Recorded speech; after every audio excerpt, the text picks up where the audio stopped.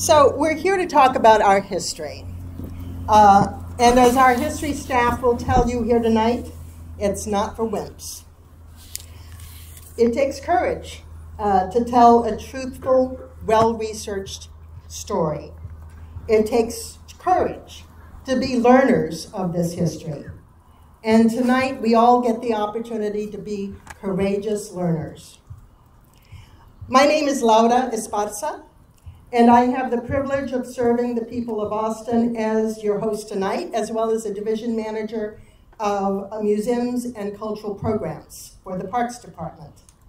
This division includes the O. Henry Museum, the Dickinson Museum, the Old Bakery, Oakwood Cemetery Chapel, the Dougherty Arts Center, and all the cultural centers who together are responsible for bringing this program to you tonight.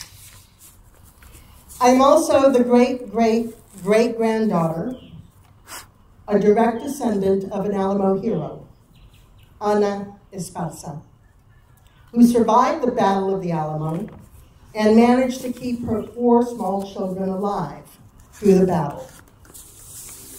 Her husband, Gregorio, was one of Juan Seguin's scouts and a cannoneer during the battle. I'm very proud of my heritage as an Alamo descendant, and this book makes me no less proud. We acknowledge with respect that this land that we now call Austin is the traditional and ancestral homelands of the Tonkawa, the Apache, the Isleta del Sur Pueblo, the Lipan Apache tribe, the Texas Band of Yaqui Indians, and the Guaguitecans. My heritage is Guaguiteca. It is important to understand the long history that has brought us to reside here on this moment, in this moment, and on this land, and to seek to acknowledge our place within that history. On this land lived William Barton, who in 1836 bought this property. He was a slaveholder. Andrew Jackson Zilker later bought this land and donated it to the public free schools to sell to the city of Austin to benefit school-to-work programs, an act that perpetuated segregation in the early 20th century and subjugated blacks to inferior education. Today, the ongoing displacement and inequitable conditions of Black, Indigenous, and communities of color in Austin is connected to this history. Therefore, we take this moment to acknowledge our role in a racist system in order to be intentional about how we build respect for the land, respect for Indigenous peoples, respect for each other as we rebuild our community. Our moderator is Dr. Andrés Tijerina. So pleased that you could join us. Retired professor of history. He received his BA from Texas A&M, his MA from Texas Tech, and his PhD from the University of Texas at Austin. Dr. Tijerina later taught at all of those institutions, as well as at UTSA and Austin Community College. He is the recipient of many book prizes, including the Presidio La Bahia Prize from the Sons of the Republic of Texas. He recently received the National Equity Award from the American Historical Association. So I'll hand it over to Dr. Tijerina, who will begin the discussion. Thank you.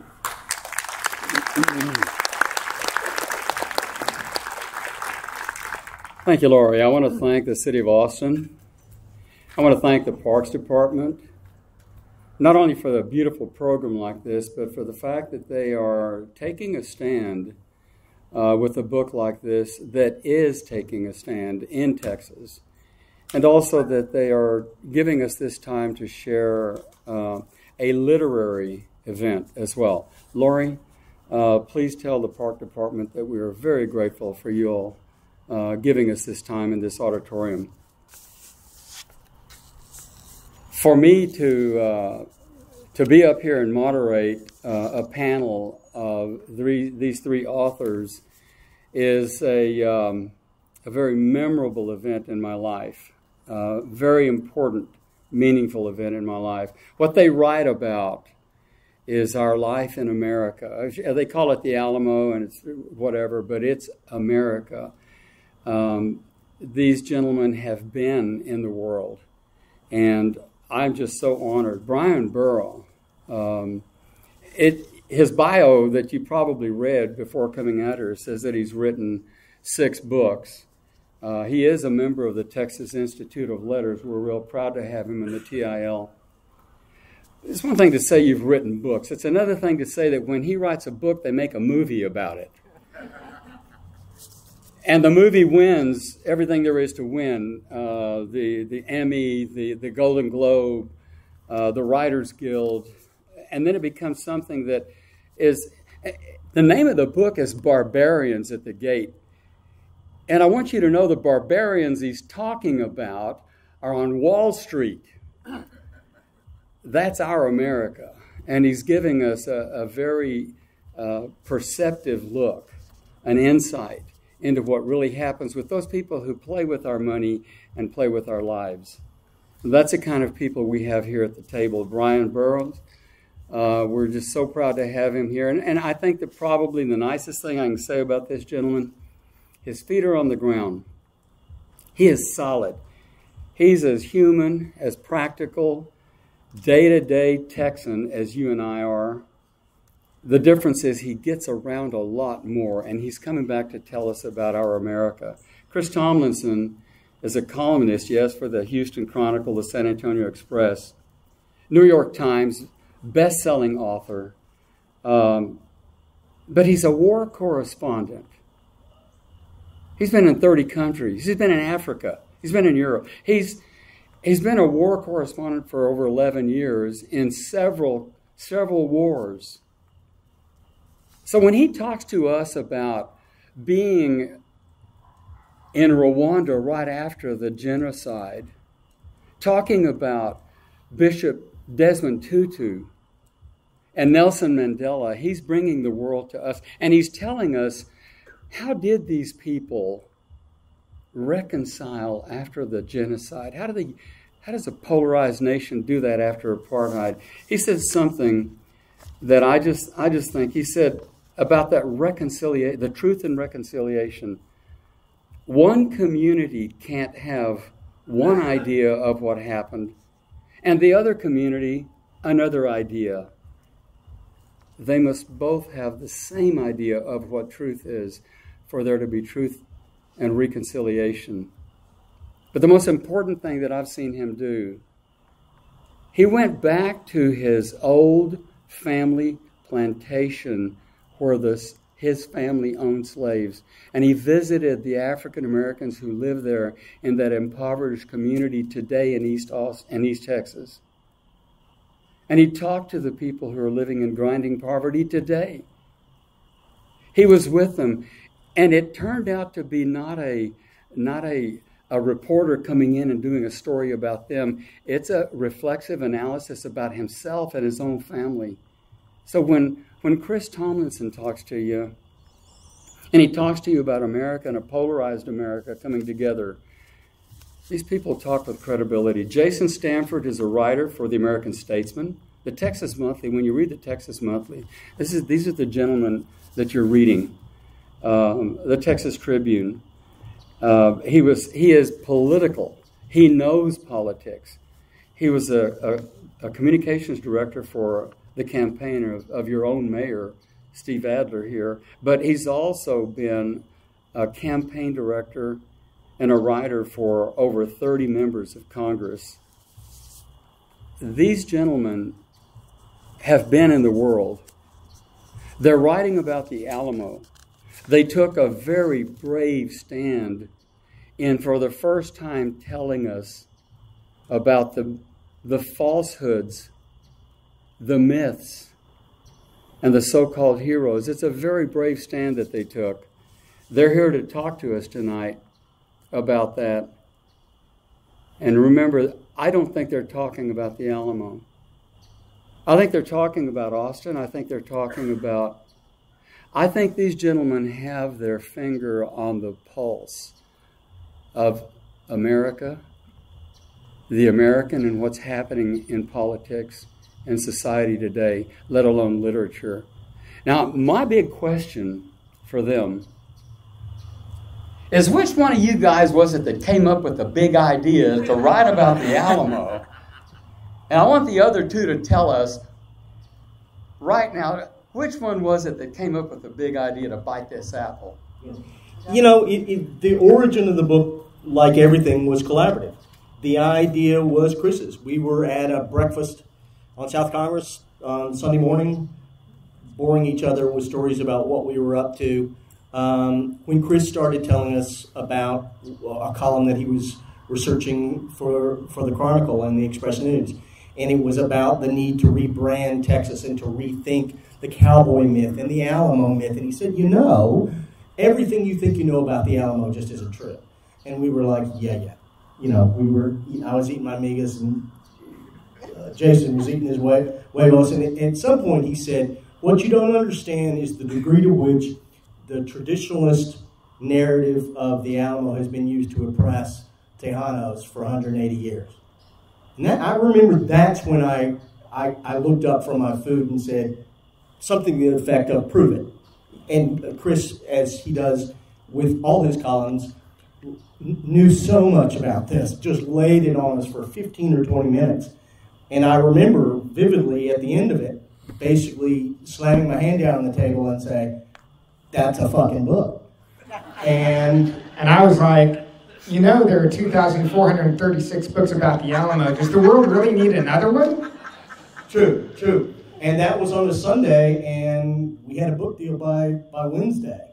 And at the end of breakfast, I remember that breakfast went on for a while. At the end of breakfast, I said, that's when I really got excited. I said, well, if you want this to be kind of a pie in the face to the traditionalist narrative of this, if you want to get people to sit up and take notice, there's only one thing you can call it.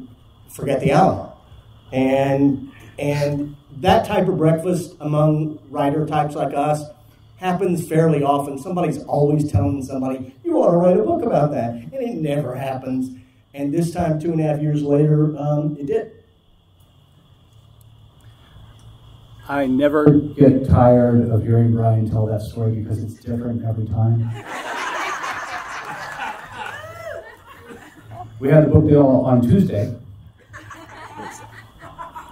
Well, no, we had a book offer. Bryan didn't like the money until Thursday. That's true. You know, what I remember most is Bryan and Jason telling me how easy this was going to be. It wasn't. I didn't say easy, I said fun. It also was not. To those of you who have not had a chance to plunge into the book, the book changed a lot over time. We thought initially that it was going to kind of be a book-length essay pointing up some of the myths, but not a terribly long book. As so often happens when we got into it, it became a much bigger thing. It grew and grew and grew until we realized we were telling a history of the history. We weren't just telling the battle. The battle and the siege is what? 30%? Yeah, it's a third of the book. A third of the book? And then the rest of it is how we went from the facts of what happened in 1830, how those got twisted to become this legend that we've all come to know and some of us love and some of us be taught in 7th grade. And then the back third of the book is how that's all changed in the last 50 years and how we're dealing with all that now, how with changes in demographics and changes in politics, how that's made this narrative and its changing symbolism so fraught for the state. And Phil Collins. Yeah. So we basically, just as a last bit of overview, what we did is, the book is about the Alamo, but essentially we're tackling, it's pretty much what you laid out at the very beginning. We're tackling two sets of myths, those associated with the battle and siege in March of 1836, and then also those associated with the broader story of the Texas Revolution, the Texas Revolt, that goes to the question of why these people were fighting. I must admit, I misread so much about this. I thought people would be upset about the myths about the battle and the siege. The fact that not every man died fighting and Davy Crockett didn't die swinging old Betsy, and it turned out to be the myths about the Revolution. I think that really seemed to have struck a nerve with some traditionalists. Let me have that thing, Brian. I think this is too innocent. You guys are leaving out the best part. It's one thing to tell us the truth rather than the myth. I don't mind that. You guys did it with a sledgehammer. You're saying that the Americans that came, like David Crockett and William Barrett, came to Texas, didn't come here for freedom and liberty. They came for slavery. You're saying, here's the words, slave traders? I mean, we're talking about the guys that your high schools are named after. What are the high schools in Austin? Austin, Bowie, Travis, Crockett, right? How about slave traders, slave owners, drunks, swindlers, political... Okay, gentlemen, how did it make the turn to really be so candid, to really come right out and tell us another side of the people? Well, I was watching Bryan from a distance, and that was really his part of the book. And Bryan wasn't steeped in Alamo lore. He likes to tell how he had come and take his socks at college in Missouri. But, you weren't an Alamo head, right? And so when he gets into writing this book, he goes and reads all the history. He reads the diaries, he reads the original, and what the historians now say, and they all uniformly say that the white settlers came here to colonize Texas and farm cotton, and at the time he needed slaves. And in academia and among historians, this is not a controversial opinion. This is the consensus. So Bryan, having no political sense at all, thinks, I'm just going to write this down, put it in the book. What they're really going to be upset about is the line in the sand. And he's focused on that, and really focused on old Betsy. And did he really surrender? Did the American troops really come across the border and win all these things? But slavery, but that's just settled law, right? Everyone knows that. And then we get hung up in the latter part of the book about how Phil Collins' collection, which he gave to Texas, that set a lot of the events of the last 10 years in motion, is of dubious provenance, if his lawyers are listening. And if his lawyers aren't listening, I can tell you a lot more. So we thought the Phil Collins stuff was going to drive the news. And that we thought the Alamo historical community was going to really get hung up on the finer points of taking apart the myth. It kind of, the slavery stuff just seems so obvious to us that we forgot the main lesson of the book is that for more than 100 years, historians have been trying to tell us what the history is, and politicians have been doing their damnedest to keep it out of history books. And we basically acted out the book, and then became its last chapter with the controversy upon its publication. We were just kind of surprised that slavery drove the news. Well, and I would add that we are not historians. Dr. Tijerina, you're the historian, and for those who don't know, we leaned on the good professor quite a bit. His research, his advice, his goodwill toward us as three non-historians who make their living writing words that entertain people, try to find a way to communicate a story that Dr. Tijerina has been telling for 20, 30 years in a way that's going to capture the imagination of a short attention millennial looking at their iPhone. And to do that, you have to write in a brighter, funnier, more intimate way.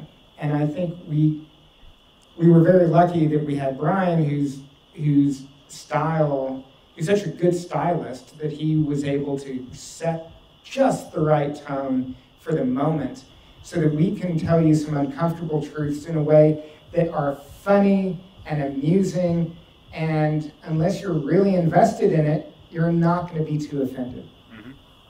That was the funny thing when you see people get so angry about all this, and I get that. I guess we expected some of it. I was gone from the state for so many years up north. I had forgotten how upset people can get about it. But the idea with the book was, I mean, frankly, to make it as friendly as we could, to make it friendly, because we knew a lot of people were going to expect us to come in here as crazy left-wingers saying Texas has just got it all wrong again, which could not be further from the truth. We have all sorts of politics up here. And the book was not driven by politics to begin with. It was driven by the idea of, oh my God, can you believe they're still teaching this stuff in schools?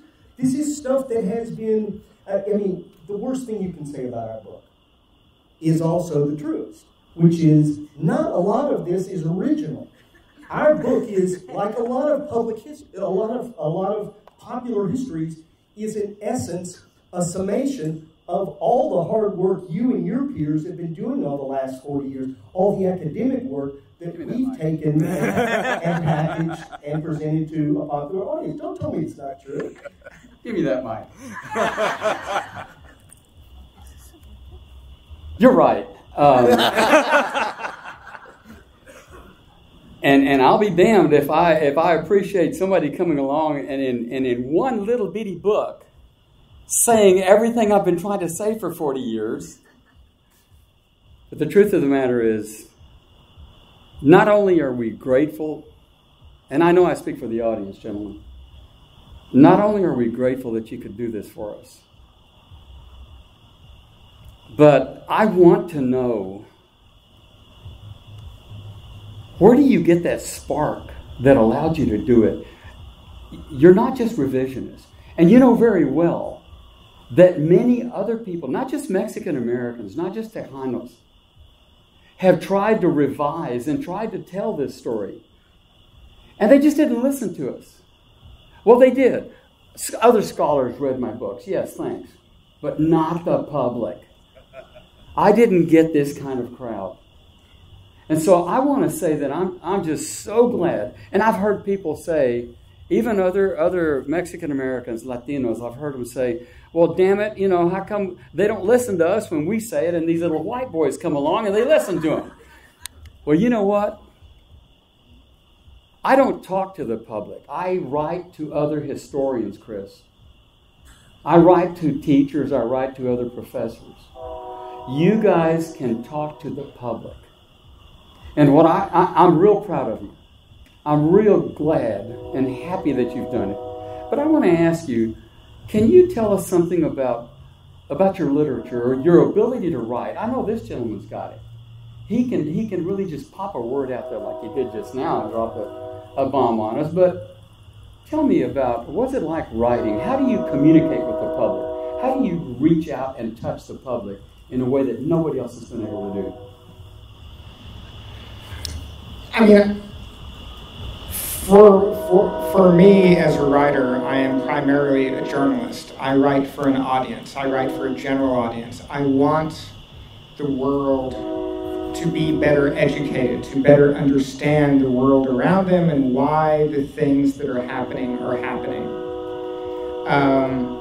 We are at an amazing moment in our nation's history where, thanks to demographics and technology and access to information, we are questioning all of our myths, all of the stories we've been telling ourselves. You know, for instance, I mean, the Boston Tea Party, it was a bunch of tea smugglers upset that the British were lowering the taxes, not raising the taxes. How many people know that? But that's the truth. You know, the Battle of the Alamo was about slavery as much as it was about liberty. That is our local myth that needs to be broken if we want to understand what is happening in our communities. If we want to understand how we are going to live together in less than 3 years, when Hispanics or Latinx or Chicano or however, whatever word you want to use, becomes the majority in the state. And when the majority in this state are people of color, they are not going to want to believe the racist myths based in white supremacy that we have been touting for the last 150 years. So it goes back to the quote that you took from my first book, Tomlinson Hill. If we're two separate communities, we have to have a shared history. And that shared history has to be based in a common understanding of the truth. And so every day when I try to work on a column and I write my journalism or I'm working on a book, what I'm striving to do is help my audience understand their world better so they can manage it better. And that's why I work on my craft. That's why I try to write clearer. It's why I try to write better sentences and smarter paragraphs every day, is because I think that is what's necessary if we are to come together as a society.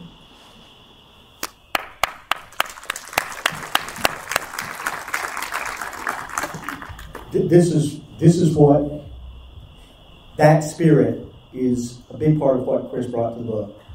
When you ask me why I do what I do or how I do it, you're going to think I'm joking or trying to undercut Chris. I'm not.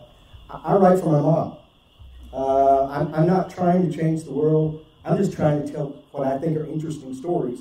And my and the qualification for that has always been, you think it would interest my mom? Or would it surprise my mom? And boy, when I started telling her the stuff that you told us at the beginning before we even researched, she's like, well, that can't be true. That's just not true. I've been in Texas for 50 years. I just know it's not true. So we had complementary visions and as well as did Jason. Jason. I would bet that not half a person here came here tonight to find out how I write. Okay, one person. And I write for her. I write to make my wife laugh.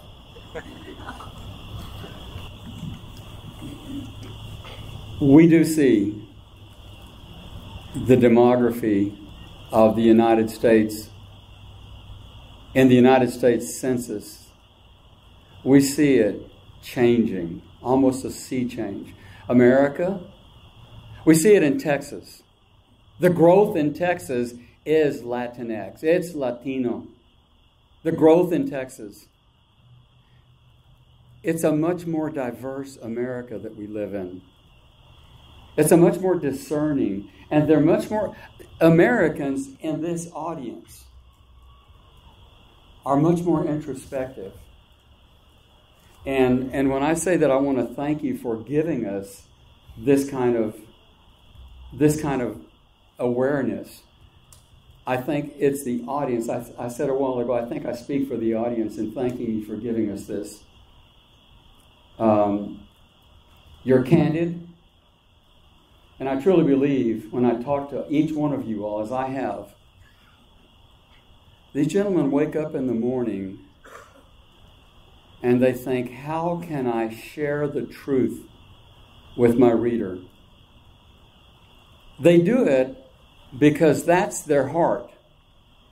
You don't become a great writer. You don't communicate with mom.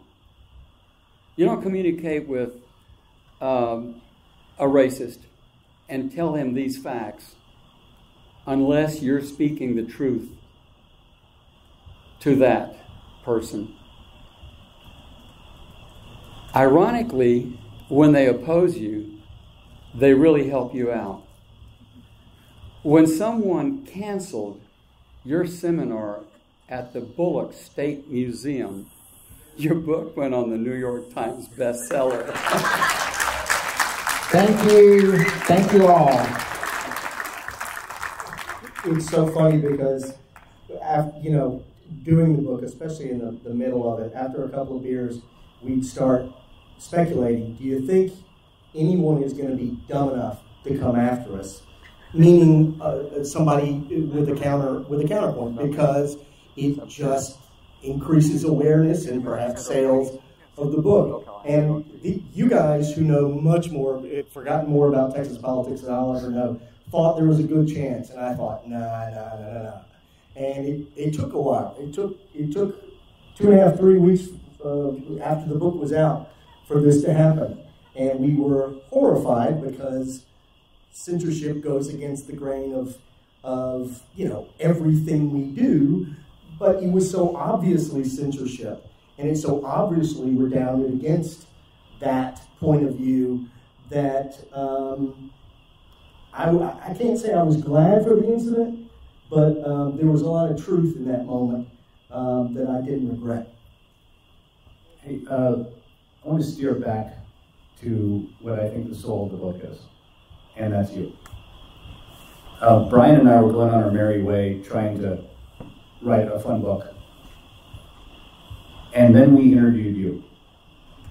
And that's the day this book got deep for us. Chris was already there. And that's when we realized what mission we were on. We were interviewing you as a historian. We had no idea we were interviewing one of the central characters of this book. And you told us what it was like taking 7th grade history as the son of migrant workers in West Texas, when you were made to stand up in front of a class and call Andy and said it could have been your grandparents who killed Davy Crockett. And that's when we realized there are a million stories like that out there. And that's when we realized that's why people call Hispanics Mexicans in this state. And they're just, that's the animating force. You were the animating force behind this book. And then you came up in the 90s again. And then, you're Zelig in this book. Yeah, we were about halfway through. And I think, like you, we were not in the place Chris was. And I really thought this was more about a fun way to correct history. Yeah, myth-busting. Myth-busting. And then talking with you and some of your peers, we realized the cost, the incredible cost that people, an entire ethnicity, had paid because of the distortion of this myth. That it wasn't just, ha, isn't it funny that we tell this crazy version of the Alamo. It was, look how it's been used to keep people down all these years. And I just want to add that the cancellation of our event, the consistent campaign, has as much to do with American politics today and the issues we're confronting today, and almost very little to do with whether or not slavery was a major factor in the revolution. Serious people know it was.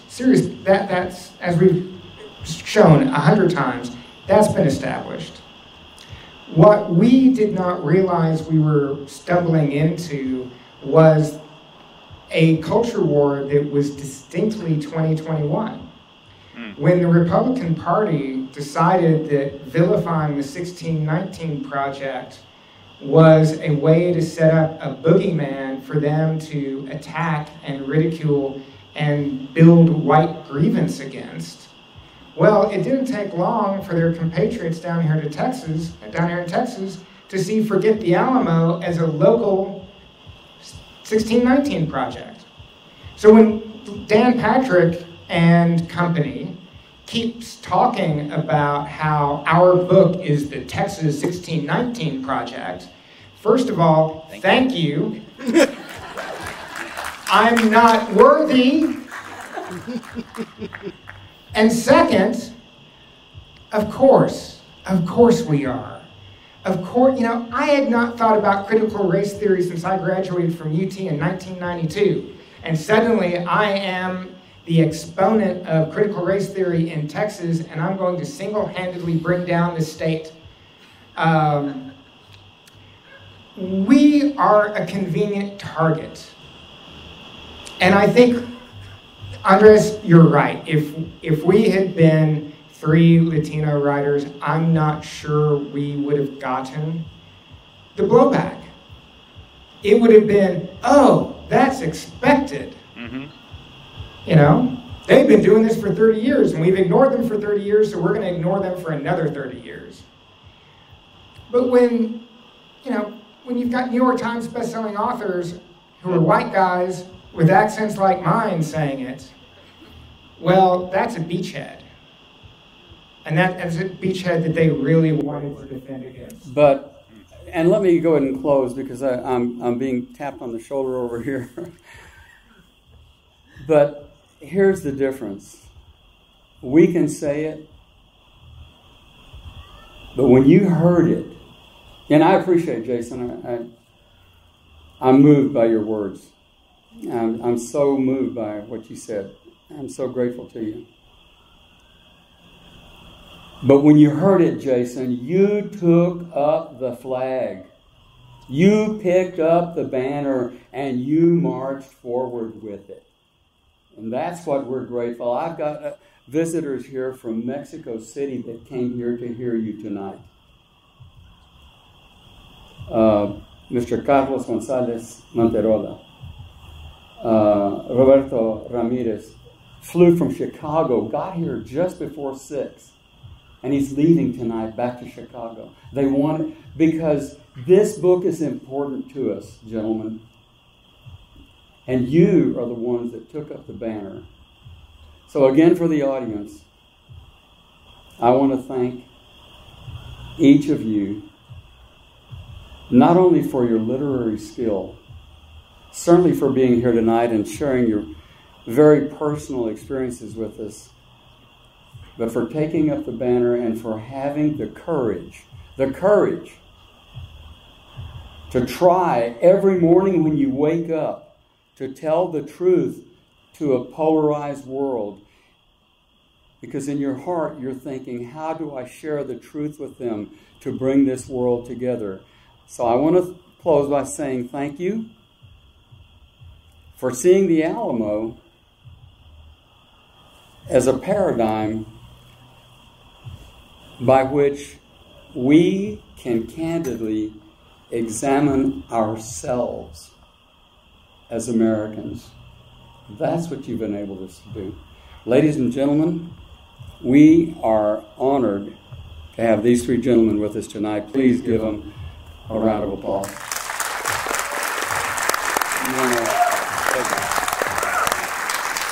Have you want me to do it? You want me to do the question and answer?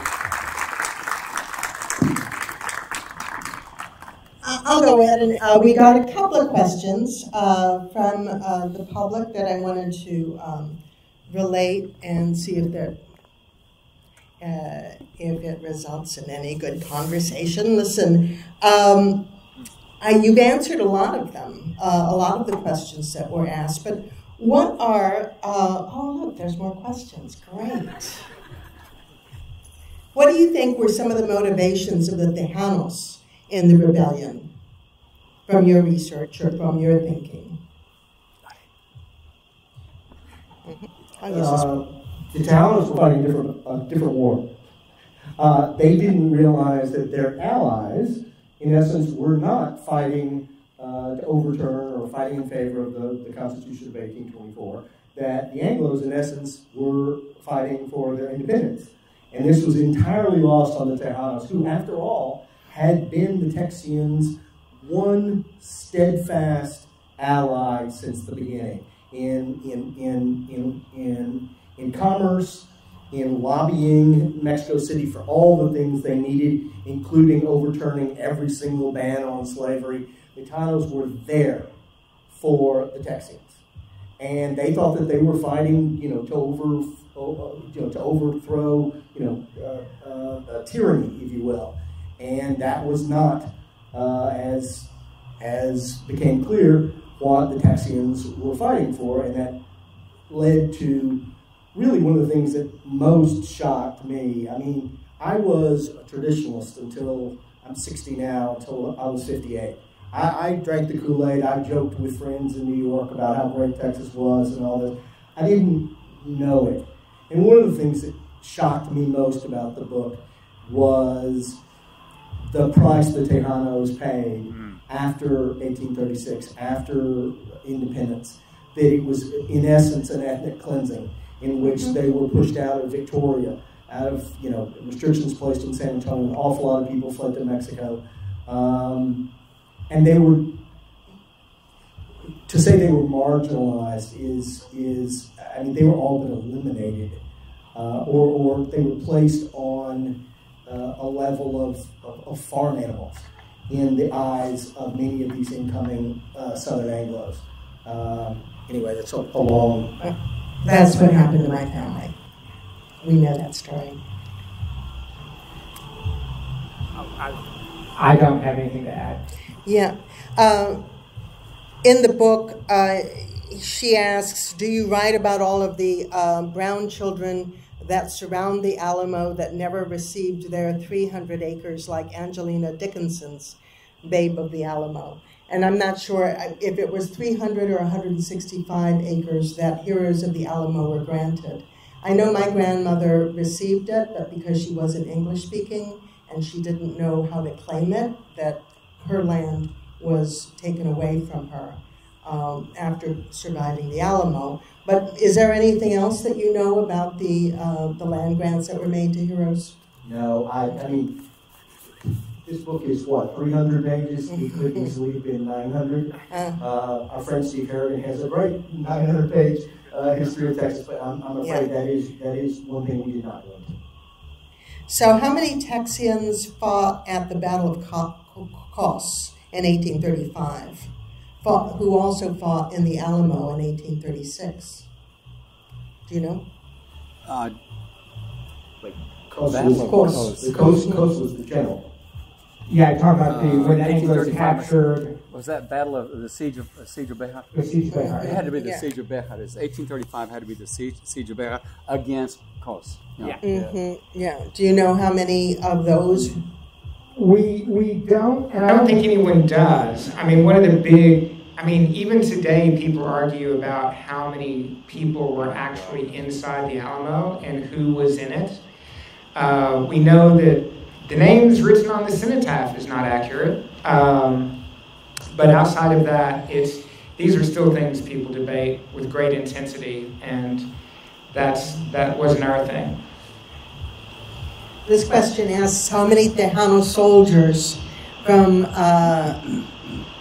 ultimately received pensions for their service from the state of Texas. I don't know. This is not, That was not a focus. This was not a focus of our book, and these are important facts. And my understanding is, from what we cut, what we didn't include, was that almost no Tejanos. We know that Edina de Zavala, as the granddaughter of the first vice president of the Republic of Texas, was involved in litigation to get the land that her family was owned all the way up to her death. And there was no clearer claim than that. And she died in in the 50s, 1950s. Yeah, the 1950s. Mm-hmm. So this question is, what was Houston's motivation in leading the rebellion? What do you think it was? We might disagree on this one. That is, look, Houston was a disgraced American politician who left Tennessee, went and got drunk for a few years in Oklahoma, and then settled quietly in Nacogdoches to be an attorney. And everybody thought, what the heck is Sam Houston, who 5 years earlier was rumored to be running for the White House? What is he doing in Texas? The general feeling among his neighbors, his peers, and his biographers has been that he was waiting for Texas to fall from the Mexican tree so that he could be president, prime minister, emperor, or something. In the very next breath, most people would say, and he's here because his mentor was the president, Andrew Jackson, and many people believe that he was essentially had been sent here as a kind of, to get America for Andrew Jackson, to get Texas for Andrew Jackson. And we write a good deal about this. We basically come down on it this way, that, this feeling that Houston was a conspirator who came to Texas to steal it has been a conspiracy theory that has been popular if not dominant, in Mexico and Mexican media for 180 years. It has been broadly dismissed as silly by American historians. Long story short, we find there's significant circumstantial evidence to back up the theory, but no smoking gun. Do you have any idea why he left the Cherokee? No, I mean, he clearly was on a mission to reinvent himself. This was his second act. You know, after failing in Washington, coming to Texas, living with the Cherokee, I think he was ready to make one last attempt. As he said, I think what the quote is, you know, with this razor may one day shave the chin of a president of a republic. You know, I think there is so much smoke around a coordination between Houston and Washington about, you know, the buildup of troops in Louisiana, the offer to send troops across the Sabine to back up Houston if he retreated across the Neches. We know there were standing orders. So, I mean, you know, one person says that, you know, Houston wanted to deliver Texas to Jackson like a loyal dog dropping a bird at his master's feet. And I think there was some truth to that. I think Quentin Tarantino could make an incredible biopic of Sam Houston's life. And I don't think there's any fair reading of the erratic of events of the years leading right up to the Texas Revolt that would indicate that he would be in any way a stable, covert co-conspirator. The man's nickname was Big Drunk. I wouldn't, I can't see him really being the secret agent you embed with Texas. So the book defines the truth, but will it necessarily bring about change? It already has. It has. Look, it all depends on how you define change. Is it going to change the way the legend is taught in schools? No. It's not going to have that type of immediate change. I think our goal, to the extent that we had any goal that we could agree on, is that we wanted to change the conversation. We wanted there to be a conversation about this. Nothing changes overnight. That would be naive. But the fact that we're having this, that this book has been written about, oh my God, from Texarkana to Thailand, it strikes me that we've gotten over that threshold. These guys warned me what it would be like to publish a book. Did you hear those crickets? They said, you know, and they told me exactly right, we'll get all the reviews. Bryan was on NPR's Fresh Air, and even our close family members would be saying, oh, you wrote a book. Hadn't heard anything about that. And through the miscalculation of the Lieutenant Governor, it jumped the shark. Like there is a community of people who were paying attention to books and noted that our book came out and did in fact reflect light and existed. And then Dan Patrick did his thing, and then regular people cared. And since then, it's been part of regular people discussion. To the extent, like, people are recommending it to my mother not knowing that I co-wrote it. And she lives in northwest rural Washington state. This book, there was a preacher in rural Pennsylvania who based an entire sermon around the book. It's become a thing that people talk about. And just right downtown at Mexicarte. I wanted you to bring this up. This is so cool. There is an installation by an artist named Michael Machado.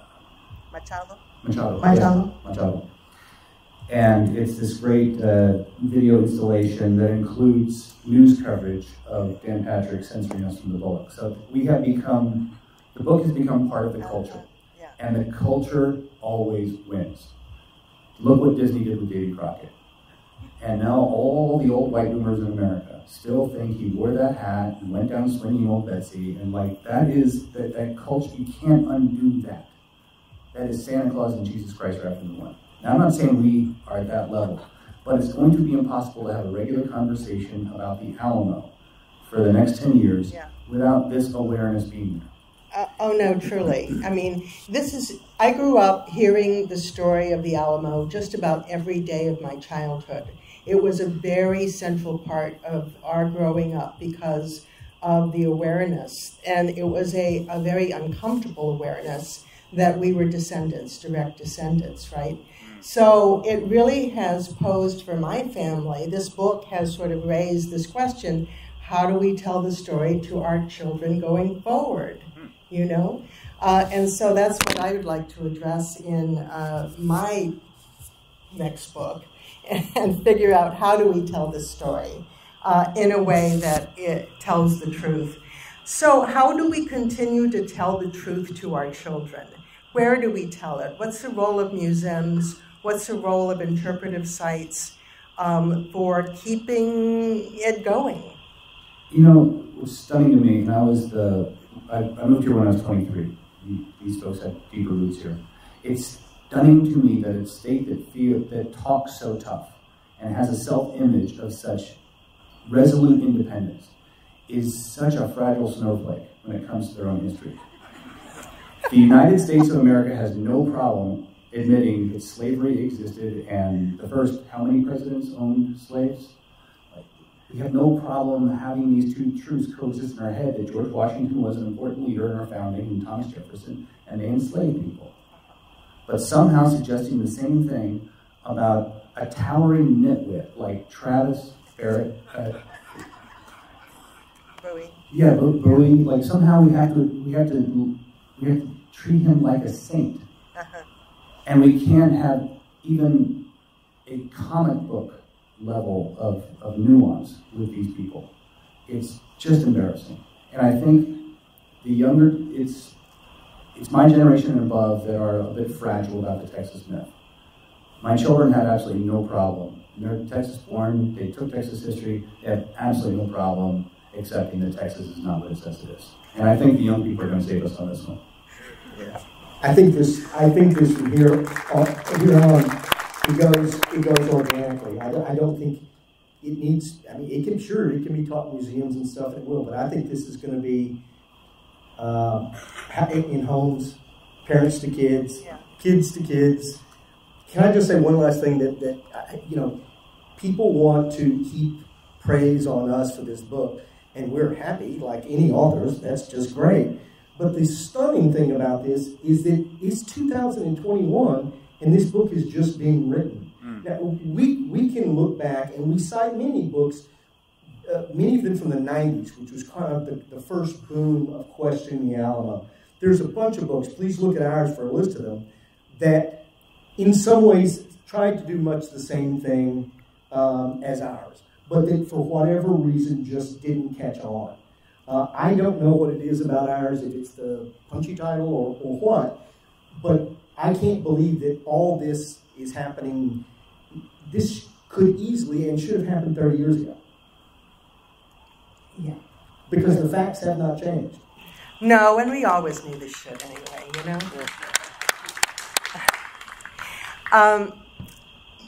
You know, it was so surprising because every time I pick up an Alamo book, I have to shiver a little bit because my family still has PTSD from the Alamo. And so I was very surprised when I picked it up and it was so funny. It had me rolling. My husband was like, what are you reading? I mean, it just totally cracked me up. Was it a deliberate decision to write it in Texan? Yeah, Penguin wanted Bryan's voice, and Bryan's very Texan. We knew that it had to be casual. It had to be like someone was talking to you. Because if someone was lecturing you, we figured people were going to put that book down fast. And so humor is just part of that. We all contributed. The funniest line in the book is your footnote about discovering that you were distantly related to Travis and actually kind of looked like him. So that was just all part of trying to make the book accessible. Also, you can't be funny unless you're telling the truth. All good jokes are true. And you asked about writing style, and really, if I can't make it funny, then I don't really know what the truth is. Mm-hmm. And in this one, we're telling the truth well enough that how do you avoid the jokes?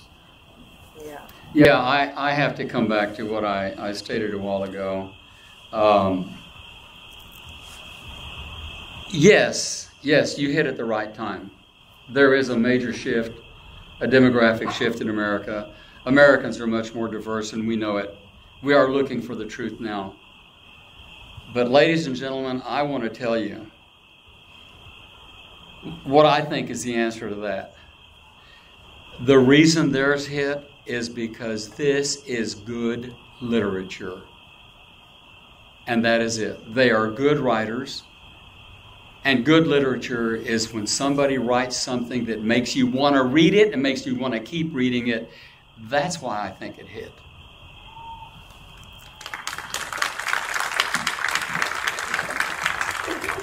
So we're so very pleased that all of you came out. It was such fun to listen about this book, almost as much fun as reading it. If you haven't read it yet, then get to it. It's very good. It's really a fun read. And, we enjoyed our evening. What could be better? Thank you. Thank you for having us. Thank you for having us, and thank you for turning out. And thank you for reading. That was unlike anything. You guys are fun. Well, that was unlike anything. You guys are fun.